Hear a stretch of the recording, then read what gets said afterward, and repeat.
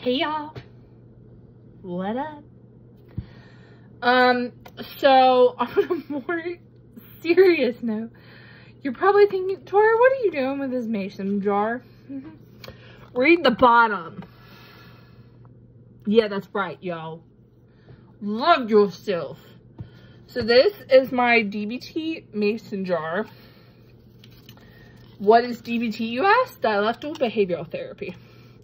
So this is where I store all of my mindfulness practices. And yes, we do get creative on those. And just to let your daily reminder know, you are worthy. And you are amazing. So this little cap thingy, you gotta hold it, otherwise I'll do that. Is where I store the ones that I've already used. And then that has all the ones that I haven't used. So, can you guess what today's is? Kinetic sand. Or Play-Doh, but I don't have Play-Doh, so roll with me. Okay, so this would be my wallet for the Braves game. I'm not, by the time you watch this, I've already gone. So I'm going on a Sunday. And then, look, it has its fair share of pouches. And if you know me, you know I'm somewhat addicted to my phone. Not as much as my boyfriend.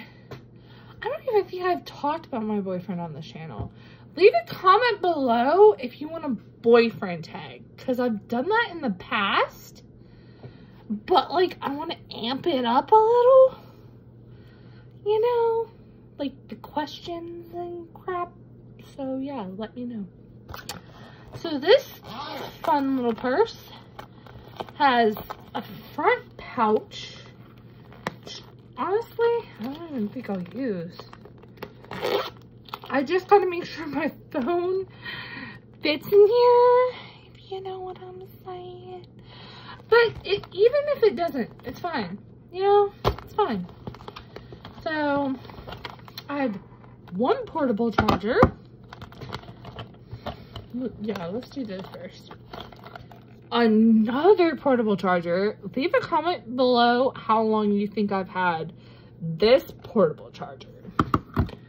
And no, I will not respond in the video. So you can't fast forward this video to see the answer. That's right, I went there. Little short charger, it really can go out to here, but like, why bother? There's the USB part. There's the iPhone part. Oh, yes. And just so we're clear, both of these chargers take USB, and they both can charge your phone up twice, like almost one charge. So, you also know me since like 5th grade or some crap. You would know I'm addicted to gum. Like, in 5th grade, when I was about to get braces, I collected gum, so that way when I got my braces off, I would have gum to chew. Did that actually work? No. But you still, you know, you try. Then, I don't even think I'll need these, because I will have a hat on.